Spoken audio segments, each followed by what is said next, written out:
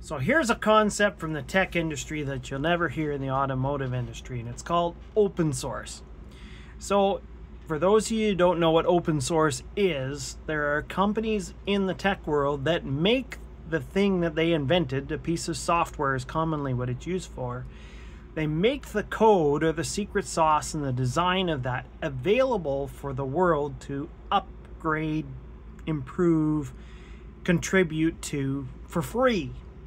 And you're going, well, that probably doesn't make a lot of sense, but how do they make their money? Well, where do they make their money? They make their money on support of that software. They make their money on custom design pieces or upgrades, but they also make their money on higher versions. So, if you want to have a hardened version that's better tested, if you want to have something that's proven in the industry, you can pay for the commercial version or the improved version, which does sometimes have some proprietary things and secret sauce inside of it. Sometimes it doesn't.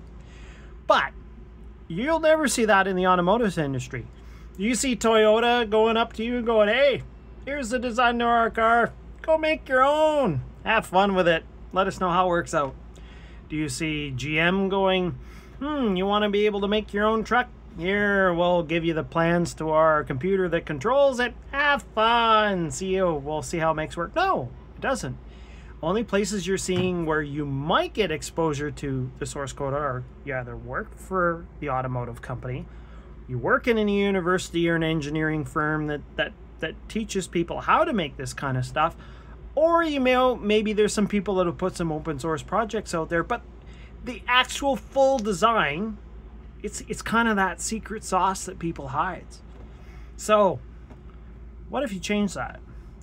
What if you made the design of a powertrain open source, where the world could see the way that the components would fit together? And then there could be a company that puts together maybe the computer box that controls all that, or and that works with those blueprints, or like DeBoss and Edison are working with kits, that you can convert things, or Edison's also making their own trucks as well. But there's many ways that model, where it's been used in the tech industry, could apply to the automotive industry, and you can get some really interesting designs out of it. But I don't know, just my 2 cents.